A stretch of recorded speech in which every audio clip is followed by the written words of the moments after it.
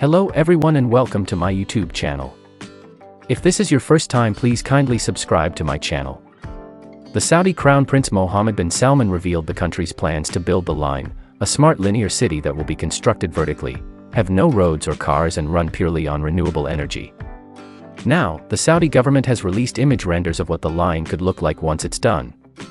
The city was designed to only be 200 meters, 656 feet, wide, but 500 meters, 1,640 feet, tall and 170 kilometers, 105 miles, long. It will house multiple communities encased in a glass facade running along the coast and will eventually be able to accommodate up to 9 million residents.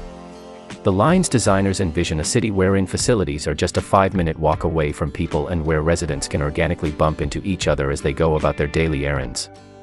While it will have no roads and won't be able to accommodate cars, it will have a high-speed rail for end-to-end transit that will take 20 minutes. It will also rely on a natural ventilation system to make sure residents enjoy the ideal climate all year round. If you enjoy watching this video, like, comment, and don't forget to subscribe for more videos.